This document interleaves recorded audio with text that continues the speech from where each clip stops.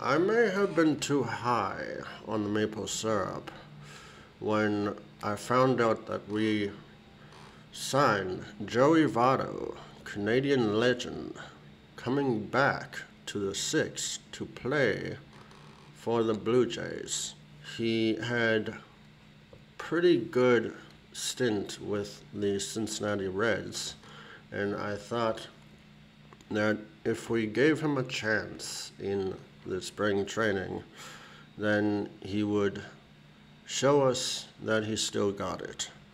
But I was wrong. He had one spring training game. I think he hit a home run, and then while he was going back to the dugout, he twisted his ankle, and he hasn't played a minor league game since. We haven't heard anything until today, and it does not look like he's going to be in any lineup anytime soon.